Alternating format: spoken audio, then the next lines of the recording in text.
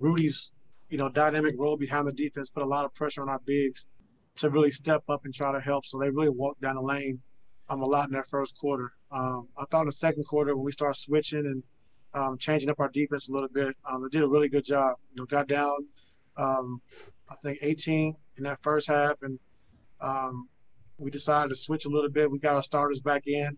They played a lot of minutes in that first half, and we cut it to 1, and then ended up going back to 9 at the half, and then came out second half. They went up 19. We came back, cut it to 2 or 3. So I was just proud of our fight. We couldn't make shots. Shots wasn't falling for us tonight, but we just continue to keep defending and keep grinding. So I'm proud of my team for that. Thanks, Kirk. Thank you, Jamie. Ty, next question will come from Andrew Greif from the LA Times. Hey, Ty, obviously Gobert is such a presence inside, and he's always going to be someone who's going to deter drives and whatnot. But considering you guys had so much success shooting in the paint this season, what kept you guys from kind of replicating that tonight against that Utah defense? I thought we missed some chippies around the basket. Kawhi got a lot of great mid-range shots that he usually makes when he gets into the paint area. But then we kicked it out for 3 when they doubled Kawhi. PG had 3 or 4 wide open threes, in the first half that, they was leaving. And I don't know why, but we wasn't able to knock down. So we got the shots we wanted to get, especially with Gobert clogging the paint up.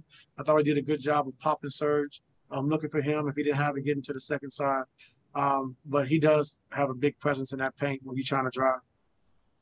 Thanks, Ty. Thanks, Andrew. Ty, next question is going to come from Justin Russo. Go ahead, Justin. Hey, Coach. The team fought back twice, once in the second quarter and again in the fourth, to give themselves a chance in a game that they were shooting poorly. What did it tell you about the team to see them fight like this despite the result? Just our grittiness. I think being gritty and, still competing to the last horn sounds. And that's all we can ask. You're not going to make shots every night, but we kept defending. We kept, playing the right way, and we just couldn't get shots to fall, like you said. So it just says a lot about just trusting what we're trying to do, the process, and what we're trying to do offensively and defensively. And they executed, pretty well defensively. And I just thought our offense, not making shots hurt us.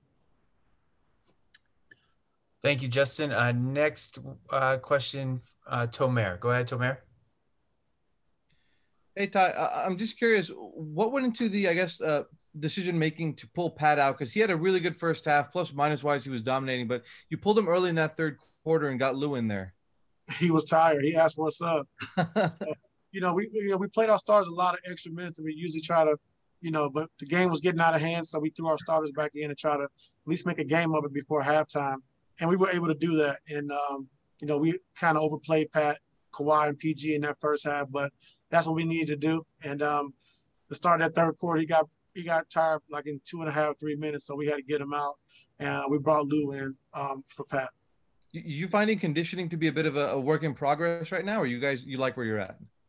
I don't know. It's day to day. Just depends on how many games we have and how many nights, and back to back. Playing in the altitude up here in Utah, or if we're in Denver. So it all varies. You never know on a night to night basis. So we just got to play it by ear and by feel. And like I said, Pat Beverly was playing great, and he got tired early in that third quarter. So he has to come out. Thanks. Next up, Cameron. Go ahead, Cameron. Hey, Coach. Got a question about your assist total tonight. You had 19 assists. This is your second least of the season. Did that have an impact on your shot making, you believe? No. How many shots did we make? I can't remember. What were you? 51, I think. No, we couldn't have made 51. I'm sorry, Coach. I had that stat ready for me. I had that stat up and ready to go. You made 33 shots tonight. Yeah, so 19 assists on 33 shots, is pretty good. And I thought we got a lot of shots that, like you said, we didn't make throughout the course of the game. So I got to look at the film, but I thought we played the right way. I thought we shared the basketball. Guys got open looks, and we just didn't make tonight. Okay, and what do you think about your thoughts on Michael Conley and his effectiveness tonight? He was great. He was special. I thought we did a great job on Donovan, just showing him different coverages, try to keep him off balance. We did a great job on Bogdanovich. But I thought Conley and and Ingles really hurt us. Ingles off the bench really hurt us. Getting downhill, I think he got 7 or 8 assists, 7 or 8 rebounds.